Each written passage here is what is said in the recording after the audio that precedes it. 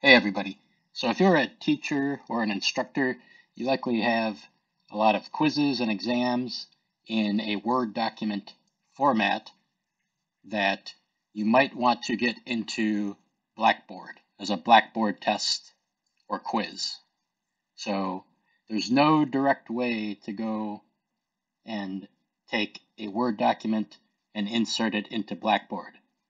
There is, however, a way to get a Word document into Blackboard, but this involves an intermediate step where you convert your Word document to a text document, more specifically a tab-delimited text document. And then if it's formatted properly, that tab-delimited text document can be uploaded into Blackboard. So you can upload this text document into Blackboard as your exam questions. Okay, so now I'm going to make a little mini history quiz to illustrate some points on how you can use Microsoft Excel to generate a tab-delimited text file that is necessary if you want to upload questions and quizzes and tests into Blackboard. So you need this general format where the first column is the question type, the second column is the question itself, and then the subsequent columns can be answers to the questions and whether or not those answers are correct or incorrect based on the type of question. Sometimes it's necessary, sometimes not. So, multiple choice, that's a type of question. That's denoted MC. You would then type in your question. So if this is about geography, what is the largest country in the world? Russia is one of the choices there. And since Russia is the largest country, you would then put correct in the next cell. And then you would create incorrect answers. Since this is a multiple choice question, let's say United States. That's incorrect. Let's say China. Incorrect. Both large, but not larger than Russia. Then let's say Guam. Definitely not Guam. Okay, so that's an example for a multiple choice question. There's also true-false questions. So those are denoted TF, and as with every question in the second column, you put the question itself. So true or false? There are 6 continents in the world, if I can spell. And then for true false, in this answer section, so in the next column, you would just put whether or not this is true or whether or not it's true or false. So this one is false. There's 7 continents. There can be a type of question called essay, an essay question, ESS.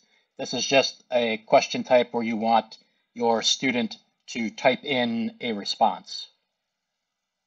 So as an example, list the 4 major oceans. And then they'll get that question and they'll have an empty box to type in, and they'll type in Atlantic, Pacific, Indian, and Arctic if they want to get that correct.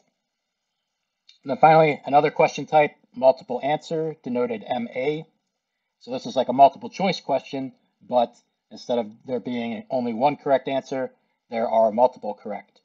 And you need to denote those. You need to denote which are correct, all that are correct. So, which of the following are continents?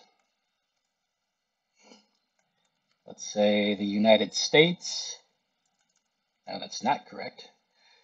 The United States is not a continent. Asia is. Africa is a continent. Finally, Fiji. Not a continent, Fiji. So, learn some geography here. Okay, so this is all I wanted to show for a little mini quiz as far as the questions go. So we want to get this into a tab-delimited text file from here. So firstly, we need to get rid of this top row. We can't have extraneous text, otherwise Blackboard's not going to know what to do with it. It's not going to load. So there we go. Now we want to save this. Save as. You want to go here. It's already labeled as geography test. Go down in the drop-down menu. It would by default want to save this as an Excel workbook, but we don't want that. We want to save it as this, a text tab delimited file, this one. So you would select that. You would select where you want to save it on your computer. I already have it saved, but we'll replace it anyway. Save to the desktop. So let's see what it looks like.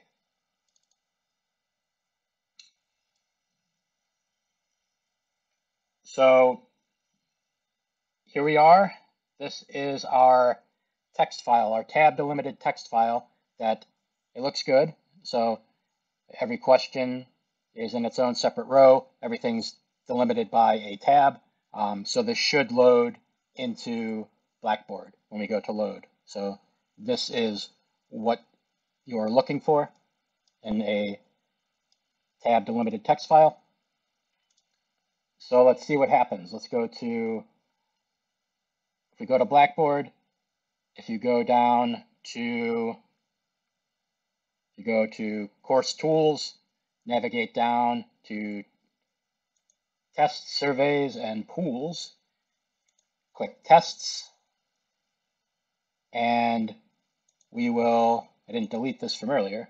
Let's delete that first. Let's build a test, and let's call it geography.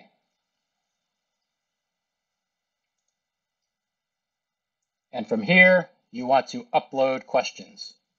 So click on upload questions, browse your computer, and you want to upload those questions that are here, that are in that text document, that tab delimited text document format. They need to be in this tab delimited text format. Hit open, submit, and so these should load. Let's see how it looks. So what's the largest country in the world? Russia. There are 6 continents in the world. False.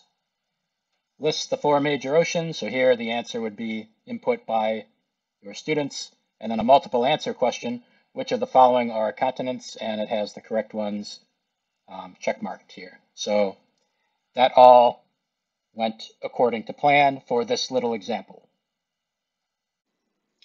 So that was a made-up example, a made-up geography quiz. So let's talk about actual exams that you might have in Word document format. Like this one, for example. This is an actual exam that I have for a human biology class. So it's in this Word document format, and I went ahead and for the multiple choice questions, I added an exclamation mark next to the correct choice. So keep that in mind. So for any exam or quiz, I figure there's 3 ways you could get it into Blackboard. You could go ahead and go question by question, select the question type, copy paste the question and the answers into Blackboard. You could use a computer program that I am going to show you that I wrote that can convert this into that Excel format that you can then get into Blackboard. And then thirdly, there's a hybrid approach that I'm going to show a little bit of that can save a little bit of time. So the point here is to save time. So the copy paste directly into Blackboard, that's tedious, time consuming, took about, I tried it for this exam, took about 25 minutes. So that's not ideal. So for this exam, let's show you, it's a combination of multiple choice and what Excel would call essay questions where you write in the answer. So let's take these, take all the questions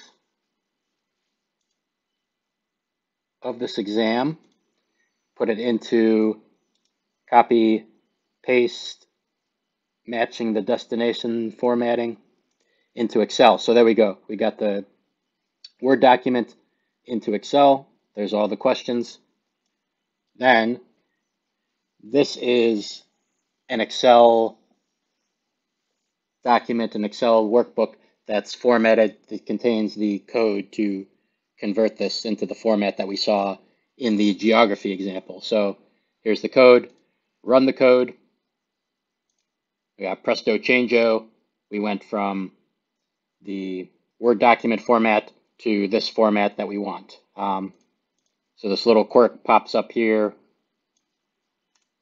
Q2 stayed around for some reason, but the rest of them, it looks good. So we can go from here, save this. We'll save this as presto changeo. Again, we want to save these as text tab delimited files, that one. Save it to the desktop. And then if we go to Blackboard, build the test, call it presto changeo, upload those questions. So those are here, that text document called presto changeo. Open it, submit, and it was successful. Question upload successful. So there we go. We have the multiple choice questions with the answer, everything. If we go down,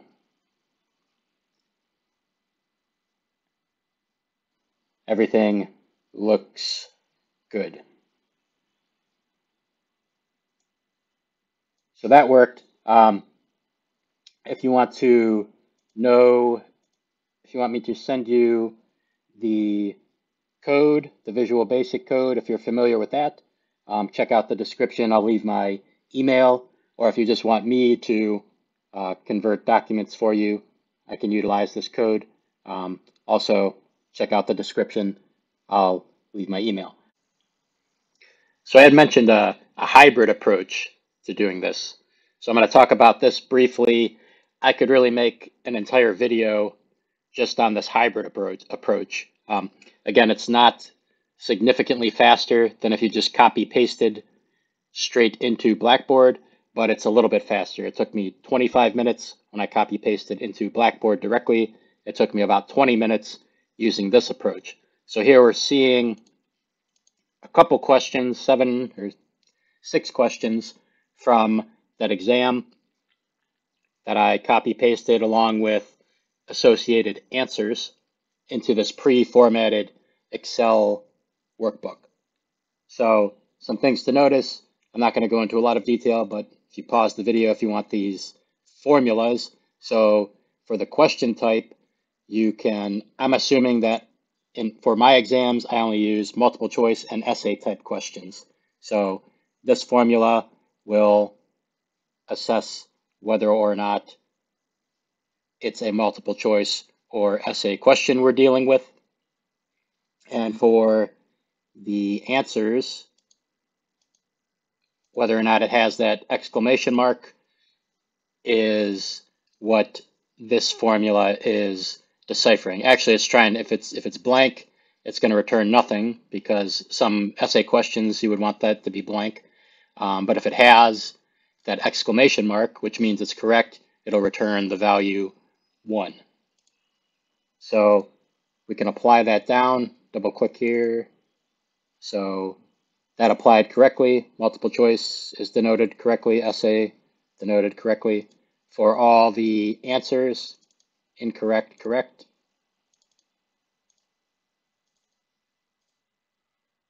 Apply that. So again, 1 means it's correct, 0 means it's incorrect. So that's working properly. The 1 is going where the exclamation mark is. There's zeros where the incorrect answers are, and there's blank cells where there should be blank cells for the essay question. So then from here, it involves some formatting. So we no longer need this top row, extraneous text. So get that out of there.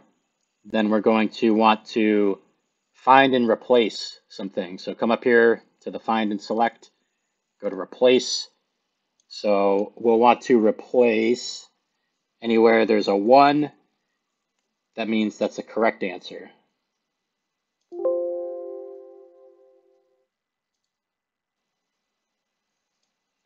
Where there's a 0,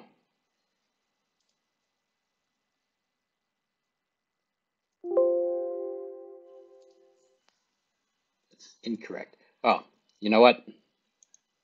I made an error here. Let's backtrack. So firstly, the first thing we have to do, actually, there's this other step. We need to copy this, copy everything, and just paste the values. Just the values, because there's formulas in those cells. That's why that wasn't working. So that's a little bit instructive. So here we are. So now in this sheet, we should do what I said. We should go this find and replace. So again, where there's zeros, those are incorrect.